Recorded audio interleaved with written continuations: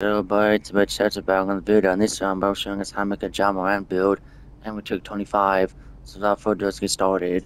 So without further ado, want to make it a point guard. We can go 6'2" height, and then we go 170 on the weight, which is not bad. And max out the wingspan. And for this, you want to go with the 81 close shot. So give you float game on silver, and then for this, you want to go with the 92 drop and layup. But you get float game on gold, and then get layup mix master on silver. And you want to max out the dunk to a 95.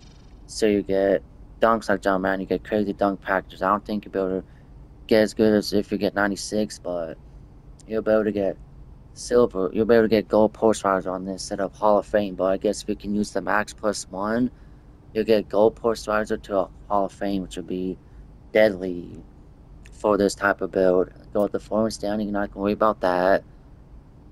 Of the 36 post control.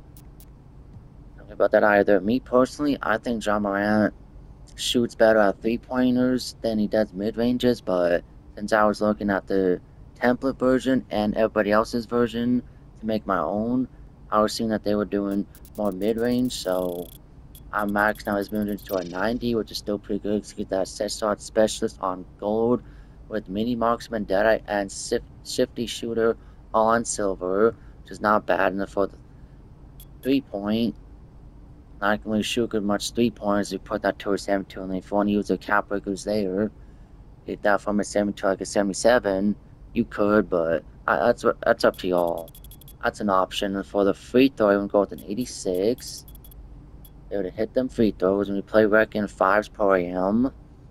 I'm gonna go with the 78 pass, which gives you versatile visionary on bronze with silver, brick solder, and diamond, which is more than enough. And then go with the 92 ball handler, so you get the unpluckable, and you get handlers for days on gold with silver ankle assassin.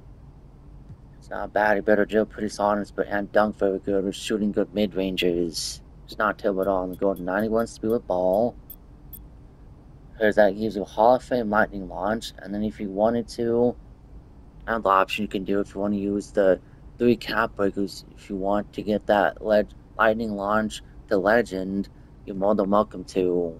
That's another option.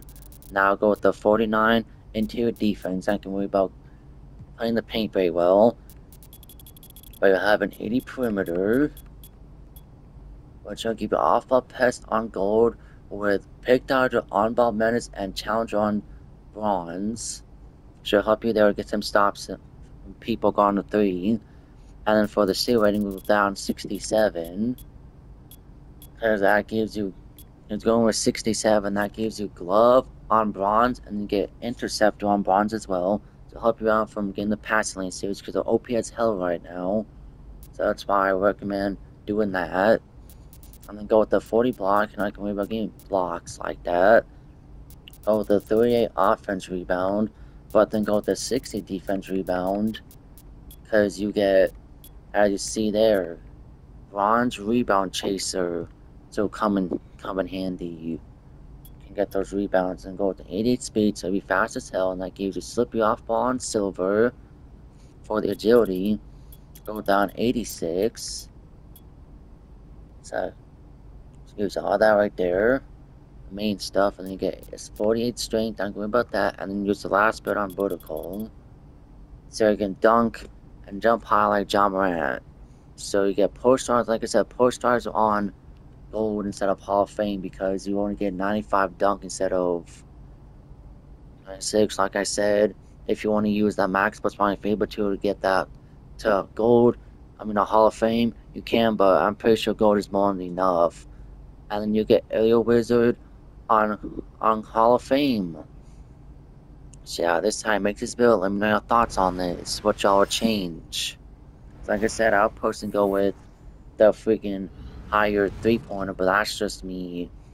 But now for the shades, you get, of course, you right there, Ja Morant, Kevin Johnson, and Terry Rozier. And then the build is called a mid-range slasher, which is not a bad name and build at all. So that's pretty much how you make this Ja Morant build in Nba2k25. Make sure to hit that like button so you push out to recommend it. Hit that subscribe button on Only Bell so I don't miss out any more videos and streams I post. And super chest, and I'll see you all on the next one.